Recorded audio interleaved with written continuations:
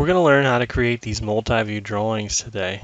So this is kind of our final product of what we'll see. First things first, we need to create the part. So let me go out and do that. I'll go out here to New Design. And I'll start a new sketch on this one today. And this is really a simple product. We've got a rectangle that's 2 inches long and 1 inch tall. And I just used a grid for that. I'm going to go ahead and put a circle smack dab in the middle.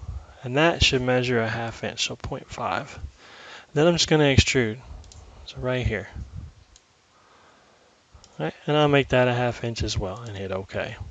We'll go ahead and save it though, right? So I call this Easy Block.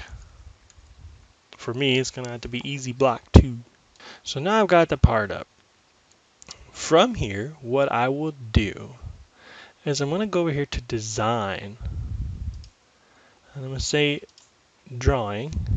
And I'll say From Design.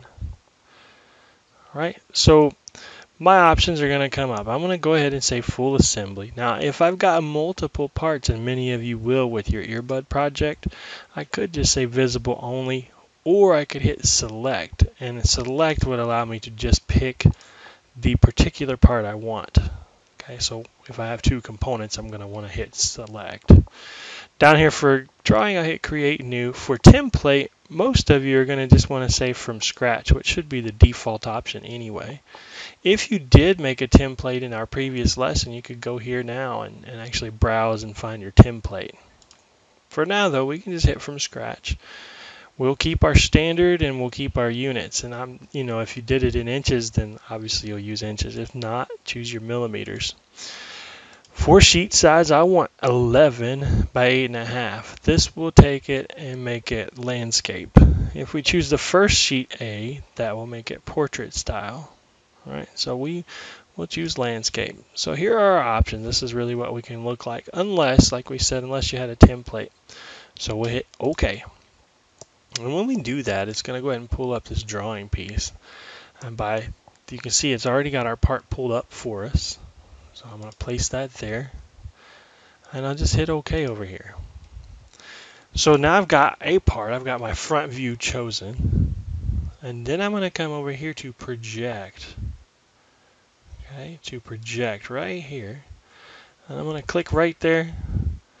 And I'm just going to come up here. And now I haven't clicked anything yet. All I did was click the front view. And now I'm going to come up here and move the mouse. And when I get there, I'll click it again. And that'll allow me to place that. Then I just move the mouse over. And I'll click again where I want the right. Then I'll move the mouse up. And I'll click again where I want the isometric. There's a little check mark here I can click. And that'll finish, or I could have just right-clicked and said done. So I got a few more things to do now. First thing I want to do is double-click on the isometric, and I'll make sure that it says shaded because we want that colored in. All right, so that one's taken care of. I'll hit close. On this one, you can see I've got hidden lines, but I've got no center lines. If this happens to you where you don't have these hidden lines, you want to double-click on the front view. Because it's called the parent view. So we'll click that, double click in it. And we want to just make sure that this second one is chosen where it says visible and hidden edges. Let's say I click here, that'll get rid of those hidden lines. Well, we actually would like to see those, so we'll click right here. And I think for most of us that's not going to be an issue, but it's possible that yours may just have visible edges clicked in. Okay. We could also, if we wanted to at any point, and this may happen on your earbuds, you may want to change the scale here. Right? Maybe your earbud case is really small or it's really huge. Okay, you could change the scale right there. So we'll hit close now. I'm going to go up here and I'm going to choose my center mark right here. So I'll choose center mark. And I'm just going to click the diameter somewhere on the outside of this circle. I'll click that and it'll put my center mark in. Right next door to center mark is center line. So we'll click that in. And I'll click both of these lines and it puts a center line in. Same thing over here. There's a center line.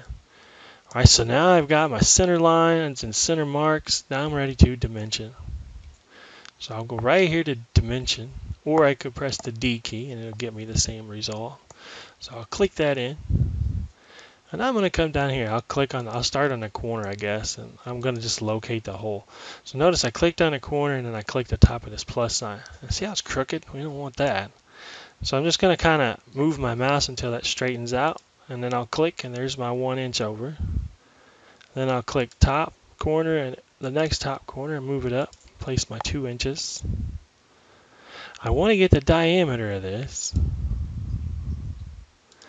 Now because that's a hole, I'm going to go ahead and I'll hit escape first to get out of dimension mode, and then I'll double click there, and I'm going to hit space and I'm going to type the word through because that tells the person it's a through hole. If it were a blind hole, in other words it didn't go all the way through, the first thing I would want to do is come over here and say insert symbol, and there's my drilled 2.